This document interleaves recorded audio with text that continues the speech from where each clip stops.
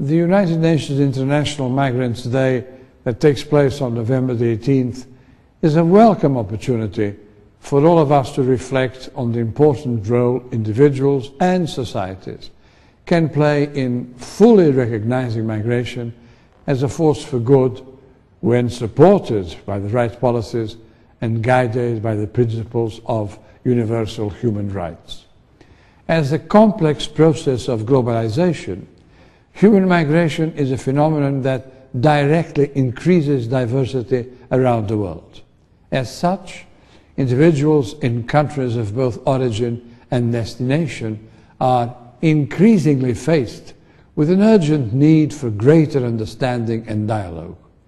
In an era of unprecedented mobility, migration is often perceived as a threat to stability, prosperity, and identity.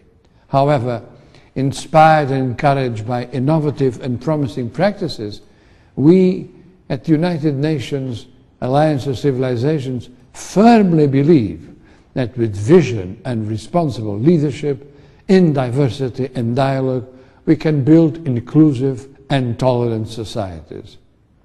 If we want to make cultural diversity a true asset rather than a liability, and turn intercultural exchange into an engine for innovation that advances competitiveness in business, for instance, and which also produces prosperity and quality of life for societies, we cannot leave it to chance.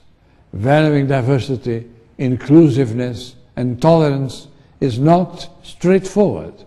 It requires cultural learning, intercultural skills, competence, and training.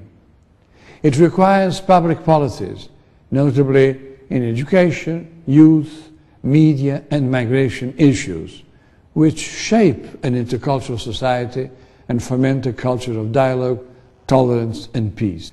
All in all, we really need true intercultural strategies built upon a broad vision where economic and social inclusion policies for cultural diversity are integrated and push each other forward.